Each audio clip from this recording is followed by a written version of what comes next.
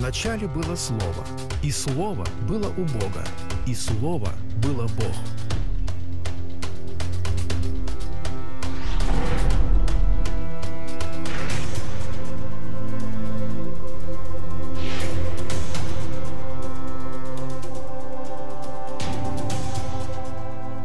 In verse 12, we come to the second great I am in John's Gospel. В 12 стихе перед нами второе из 7 величайших самопровозглашений Христа в Евангелии от Иоанна. What a claim.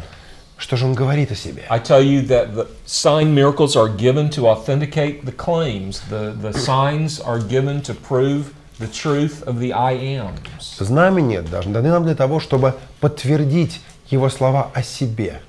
In chapter 6, the sign comes first, and the I am comes next. В 6 главе сначала знамение, а потом самоутверждение. First, Jesus feeds the 5,000, and then in 6:35 he says, "I am the bread of life." Сначала насыщение 5000, а потом слова Иисуса: «Я хлеб жизни». In chapter 8, the I am comes first in 8:12, and then the sign, the healing of the blind man, comes next in chapter 9. А дальше все наоборот. 8 глава, 12 стих, самоутверждение, самоопределение Христа, свет миру, а в 9 главе исцеление слепого. First he says, "I am the light of the world." В 12 стихе он говорит: «Я свет миру». Chapter 8. 8:12. Then he brings light for the first time to the eyes of a man born blind. Chapter 9. В 9 же главе он впервые дает свет глазам слепорожденного. In chapter 8, there is an escalation of the hostility between Jesus and his opposers. В 8 главе вражда между Иисусом и его противниками накаляется. In chapter 8, the worst things that Jesus knows to be true about his enemies and the worst things which they allege to be true about him are brought out into the open. В 8 главе Иисус открыто говорит о том самом страшном, что известно ему о врагах, о его противниках. В 8 главе и противники его также открыто говорят самое страшное, что думают о нем. In verse 6, he claims to be the bread of life. Verse 6. In chapter 6, excuse me, chapter 6. В 6 главе Иисус называет себя хлебом жизни. If we refuse bread, the only alternative is to starve. This is what C.S. Lewis says. If we refuse the only bread which the spiritual universe offers, the only alternative is to starve eternally. Без хлеба мы обречены на голод. Так говорит и Клайв Льюис. Отвергая хлеб жизни, хлеб единственный, подлинный хлеб, мы обрекаем себя на вечный духовный голод. If we refuse life, the only alternative is to die. Отвергая жизнь, мы обрекаем себя на единственную альтернативу – смерть. If we refuse light, the only alternative is darkness. Отрицая свет, мы обрекаем себя на единственную альтернативу – тьму. We can't say, I'm not going to follow the light of Christ, I'm going to follow the light of the Buddha, or I'm going to follow the light of Hinduism, or I'm going to follow the light of the Quran, or I'm going to follow the light of science, or I'm going to follow the light of my own understanding and rationality. No. We either follow the light which Jesus offers, or there is darkness. That's the only other alternative is darkness. И никто не вправе сказать: не пойду я за светом Христа, лучше пойду за светом Будды, лучше пойду за светом ислама, лучше пойду за светом науки, лучше пойду за светом просвещения, за светом философии, за светом моего собственного понимания, за светом гуманизма. Нет, никто не вправе такое сказать, потому что если мы не идем за светом Христа, мы ходим во тьме. When Jesus says in verse 12, I am the light of the world, he who follows me shall not walk in the darkness, but shall have the light of life, the alternative is to walk in darkness and not to have life.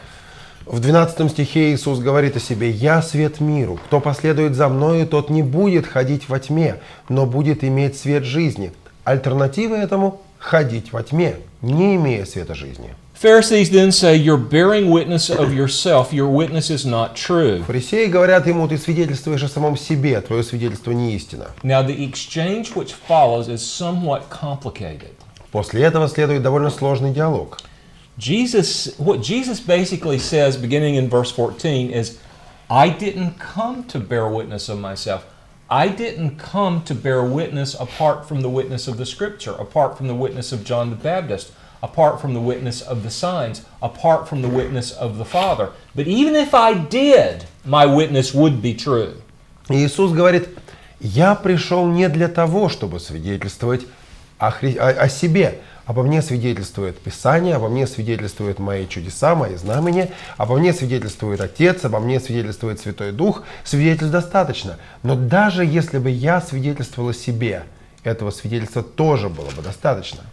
In verse 15, Jesus says, you people judge according to the flesh. В 15 стихе он говорит: вы судите по плоти.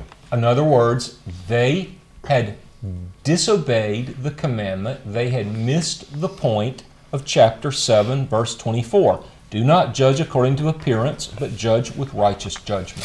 Они не послушались заповеди. Они, как говорится в 7 главе 24 стихе, вместо того, чтобы судить по внутреннему, судили по внешнему. In verse 18, he insists that the witness to himself is not merely the witness of himself, but also the witness of the Father. В 18 стихе он настаивает, что свидетельствует о себе не только он сам, но свидетельствует о нем и Отец. Now, we have to talk about something here very crude and very serious, something that's so blasphemous, we need to be careful the way we talk about it. Теперь нам придется поднять очень серьезный, очень суровый, очень жесткий вопрос. Вопрос, стоящий на границе богохульства.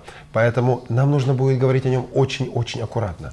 I told you on the second day that by the time he cleansed the temple in John 2, they knew exactly who he was. They knew all about him. They knew everything in his history. В беседе о 2 главе я предположил, я сказал вам, что в момент очищения Иерусалимского храма иудейские руководители уже знали о нем все. Иудейские руководители уже знали всю его подноготную.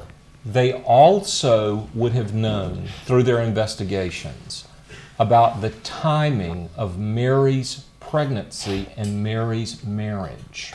Они также должны были знать о том, когда совершилась помолвка Марии, когда совершилось ее бракосочетание и когда она забеременела. I tell you that in chapter 8, the hostility between Jesus and his enemies accelerates to the point where they say every bad thing that they think about him. He says virtually all the bad things which he knows to be true about them. В 8 главе противостояние, вражда между Иисусом и религиозными вождями, религиозными лидерами достигает такого накала, что они бросают в него всю грязь, которую только могут бросить в него. Он же при этом говорит о них все, что действительно есть у них внутри. In verse 19, they introduce a very low and insulting and slanderous and blasphemous theme, which actually will show up 3 times in their innuendos and accusations before the end of the chapter. В 19 стихе они говорят такую гадость, такую мерзость и пакость, которую сложно было бы себе представить. Но потом эта мысль, вот эта пакость появится еще несколько раз в их намеках и в их словах. Jesus in verse 18 says, "It's my Father who sent me. It's my Father who bears witness to me." А в 18 стихе Иисус говорит: свидетельствует о мне Отец, пославший меня. Отец меня послал. In verse 19 they say, "Where is your Father?" Свидетельствует Отец, пославший меня. А в 19 стихе они говорят: где твой Отец? Now that's just not an idle, random, debating response. Это не просто так они говорят, чтобы что-то сказать. When you look at the rest of the chapter, they are dragging in a new theme. Они пытаются развить новую тему. And what they're saying is, you're really not quite sure who your father is, are you? А они говорят, слушай, ты ведь даже не знаешь до конца, кто же, собственно, твой отец. It's blasphemy. Богохульство. We'll see it more in just a moment. И мы скоро увидим еще его примеры. You don't know my father, he says. You don't know my father or me. If you knew me, you would know my father. Он говорит, вы не знаете моего отца. Вы не знаете ни моего отца, ни меня. Если бы знали меня, то знали бы и моего отца. Now, in verse 12, the alternative to rejecting him is darkness. And I said it was the darkness of death. Говоря в 12 стихе, я сказал, что не принимая его, мы обрекаем себя на темноту, на тьму, обрекаем себя на смерть. If we reject the light of life, the only alternative is the darkness of death. Отвергая свет жизни, мы погружаемся во тьму смерти. Now Jesus says it plainly. I go away and you shall seek me and die in your sin. Where I'm going, you cannot come. Иисус говорит, which verse is that? Verse 21. Иисус говорит об этом ясно и четко в 21 стихе. «Я отхожу, и будете искать меня, и умрете во грехе вашем. Куда я иду, туда вы не можете прийти». Now Jesus begins to turn up the heat on what is true about them. They've introduced a new insulting element in their attacks on him. Now he's going to clarify the truth about who they are and where they're from. Они оскорбляют его, они кидают в него грязь, они буквально бросают в него грязь, поливают его грязью. Теперь Иисусу придется обнажить их сущность, сказать, кто они такие. Verse 23. 23 стих. You are from below, I am from above. Вы от нижних, я от вышних, говорит он. You are of this world, I am not of this world. Вы от мира сего, я не от сего мира. Unless you believe in me, unless you believe that I am He, you shall die in your sins. Verse 24. Потому я и сказал вам, что вы умрете во грехах ваших. Ибо если не уверуете, что это я, то умрете во грехах ваших. 24 стих. In verse 25 they say, who are you? В 25 стихе они говорят, кто же ты? What I have been saying to you from the beginning. I have many things to speak and to judge concerning you. But he who sent me is true, and the things which I heard from him, these I speak to the world. А от начала сущий, как и говорю вам, много имею говорить и судить о вас, но пославший меня есть истинен, и что я слышал от него, то и говорю миру. In verse 28, Jesus says, when you lift up the Son of Man, then you will know that I am he. В 28 стихе Иисус говорит, когда вознесете Сына Человеческого, тогда узнаете, что это я. He's talking about the cross. Он имеет в виду крест. And basically what he's saying is that those who are trying to kill him will realize who it is they've killed when they kill him. Те, кто хотят убить его, поймут, кого они убили уже после совершения этого деяния. Now, there's no indication that that knowledge would bring them to repentance. Ничего не говорится о том, что, поняв это, они покаются. What's he talking about? К чему же он все это? Why does Jesus say, when you lift me up, when you crucify me, then you'll know who I am? Зачем он говорит о том, что когда вы меня распнете, когда вы меня пригвоздите ко кресту, вот тогда вы поймете, кто я такой? I think he means at least three things. Я думаю, что здесь, по крайней мере, три грани смысла. God's judgment upon nature and God's judgment through nature. Божий суд над природой и Божий суд через природу. They hung Jesus up at 9 o'clock in the morning. Иисуса пригвоздили ко кресту в 9 часов утра. He died at 3 p.m. А умер он в 3 часа дня. By noon, it was night. Но к полудню стало темно, как ночью. The law required that the Passover lamb be slain at twilight. А закон требовал, чтобы агнца пасхального заклали в сумерках вечером. And when Jesus was hung on the cross, the sun began to disappear. И когда Иисуса пригвоздили ко кресту, солнце начало свой закат. First is the judgment upon nature. Итак, первое, свершился суд над природой. Second was the judgment on the temple. Второе, суд над храмом. When Jesus was crucified, the curtain which hung between the Holy of Holies and the rest of the temple was torn in two, not from the bottom to the top like a man might tear it, but from the top to the bottom like God would tear it. В момент его распятия, когда Иисуса пригвоздили ко кресту, завеса в храме разодралась. Завеса, отделявшая святая святых от всего храма. Причем разодралась не снизу вверх, как сделал бы этот человек, а сверху вниз, как может сделать только Бог. The third was the judgment upon their own plans. The very soldiers that they hired to guard the tomb came and reported, "We couldn't keep him. He's gone." It wasn't the disciples. He's just gone. В-третьих, совершился суд над их собственными замыслами. Те самые римские воины, которые должны были стеречь гробницу, охранять гробницу, пришли и сказали: нет его, исчез он, и ученики здесь ни при чем, он сам исчез. Have you ever noticed how the final miracles were all only for unbelievers? Обратите, пожалуйста, внимание, как последние чудеса служения Иисуса Христа прежде всего обращены к неверующим. Понравилась лекция? Вдохновились услышанным? Поддержите нас молитвой и финансами. Информацию, о чем молиться и как пожертвовать, вы можете найти на сайте tvseminary.com.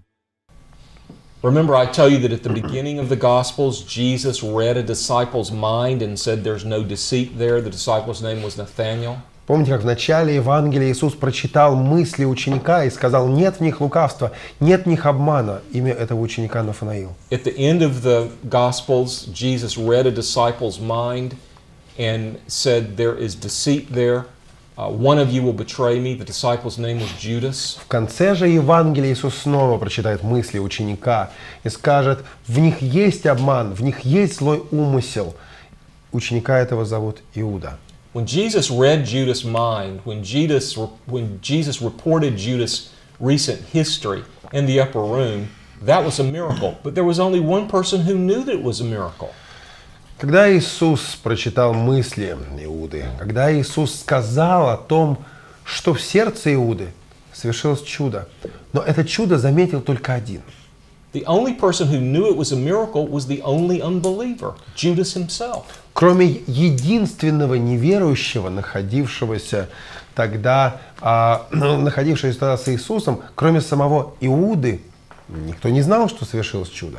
The last miracle on the way to the cross was the healing of Malchus, the high priest's slave, when Jesus reattached the ear of the man who came to kill him.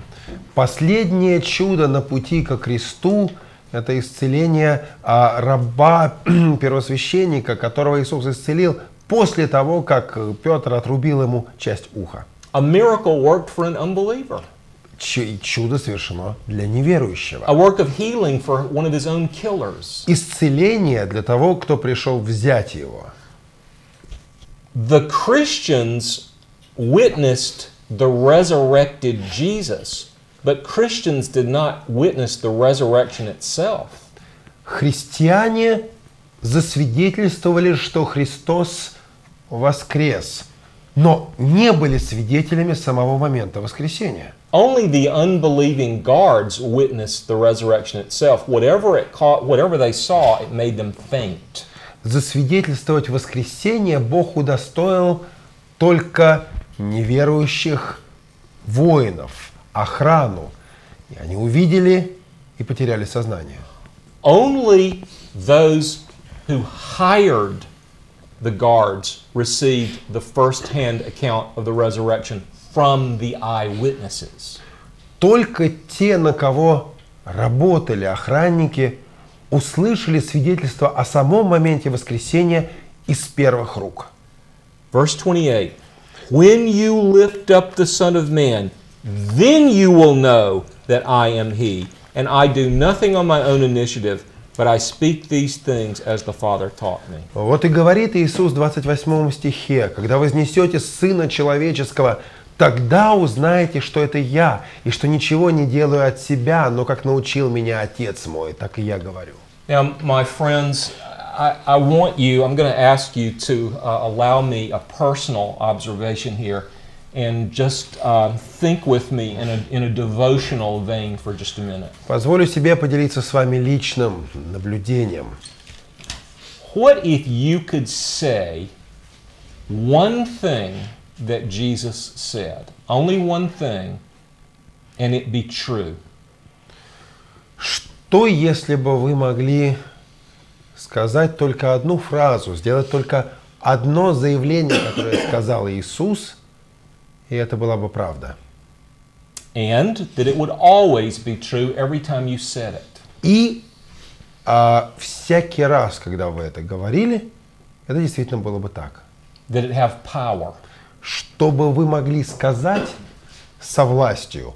Сказал и стало. That it show itself to be true. И чтобы очевидность этого заявления сразу же явилась. But you could only choose one thing. Но можно избрать только одни слова, одну фразу. Что-то такое, что вот вы сказали, и все видят, что это так. What would it be? Какую фразу, какие слова Иисуса вы бы избрали? Out of all the things that Jesus said, what would it be? Из всего, что сказал Иисус, что бы избрали вы? I think I'd be very tempted to choose something like, "Little girl, I say to you, arise." Я бы, наверное, очень хотел выбрать что-нибудь типа такого: дочь, дщерь, встань и ходи. The power to raise children from the dead? That'd be pretty good, wouldn't it? Чтобы у меня была сила воскрешать детей из мертвых. И чтобы это было так, чтобы это совершалось. I think I'd be pretty tempted to choose that. Вот есть у меня большое искушение выбрать именно такое. Or maybe to say, take up your bed and walk.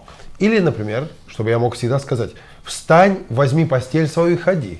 The power to empty hospitals, to throw away wheelchairs and sick beds. Чтобы Бог дал мне силу, чтобы Бог дал мне силу выписывать, избавлять больных из больниц, освобождать инвалидов из кресел, колясок. That'd be pretty good, wouldn't it? Круто было бы. I wouldn't choose any of those. Но знаете, что искушения были бы, но я бы этого не выбрал. I'm not trying to appear hyper-spiritual, but I must say that the thing I would most want to be able to say is found in the next verse, verse 29. Не хочу показаться вам духовным гигантом, не хочу представляться вам как духовный гигант, но просто дело в том, что мне, скорее всего, было бы проще сказать то, что написано в 29 стихе. I always do the things which please Him. Я всегда делаю то, что Ему угодно. I always do the things which please my Father. Я всегда делаю то, что угодно моему Отцу. What is the power to raise the dead compared to that? Что же, чем же будет сила воскрешать мертвых в сравнении вот с таким заявлением? What if we could actually say that about ourselves and it be true? Как было бы здорово, если бы мы могли всегда сказать о себе эти слова, и это была бы правда. Of all the amazing, shocking claims which Jesus made, this may be the most amazing. Чего только не говорит о себе Иисус, как Он только не удивляет, как Он только не поражает нас, но нет ничего более поразительного. I always do the things which are pleasing to Him. Я всегда делаю то, что Ему угодно.